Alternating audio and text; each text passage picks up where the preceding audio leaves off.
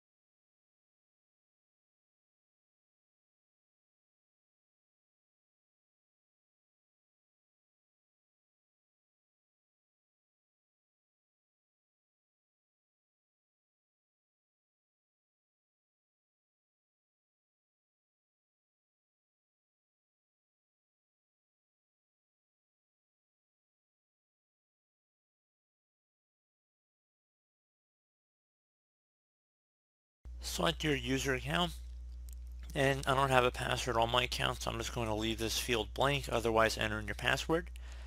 Now, first thing you want to do is type in bootrec, so BOOTREC space /fix MBR, exactly as it appears on my screen.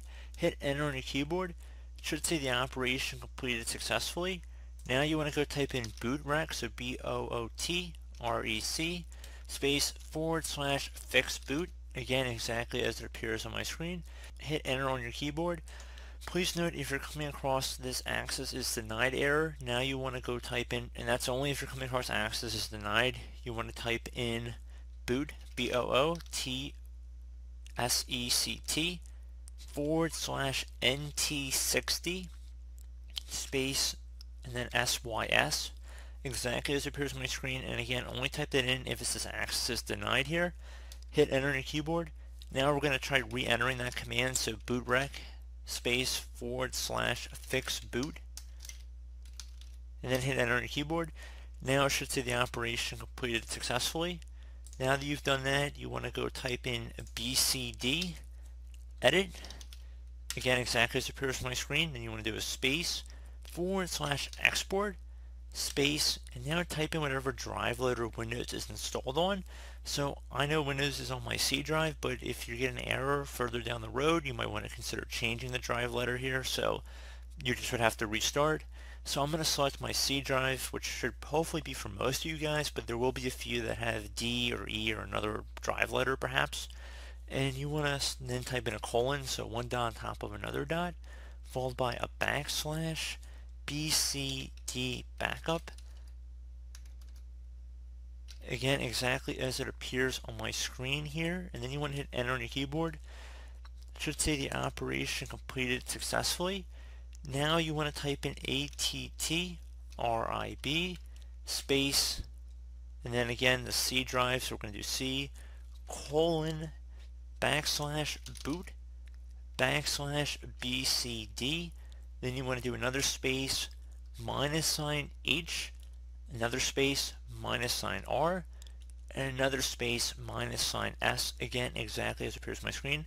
So ATTRIB space, and then put in your drive letter, which is C in my case, followed by a colon, so one dot on top of another dot, /boot /BCD, followed by a space -H, another space -R, and another space -S.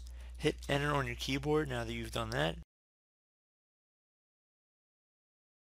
Now you want to type in REN space, now whatever drive Windows is installed on again, so again the C drive, followed by a colon, /boot /BCD, then you want to do another space, BCD.old, or period dot, whatever you want to call it. So REN space, and then C colon /boot /BCD, then you want to do a space, BCD.old. Hit enter on your keyboard now that you've done that. And now you want to type in bootrec, BOOTREC, space / rebuild, BCD, exactly as it appears on my screen. So again, BOOTREC, space / rebuild, BCD. Hit enter on your keyboard. This will take some time, so please be patient. Hopefully it won't take that long. So just give it a moment here.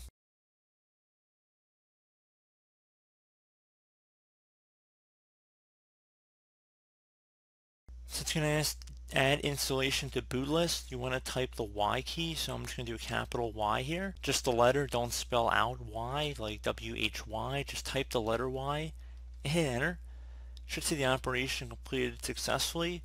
So at this point you can either just type an exit into this field or click on the little X to close out of the command prompt. I'm going to just type an exit here, and then I'm going to hit enter. And now I would suggest continuing on to your Windows computer, and hopefully that would have been able to resolve your problem. So as always, thank you guys for watching this brief tutorial. I do hope I was able to help you out, and I do look forward to catching you all in the next tutorial. Goodbye.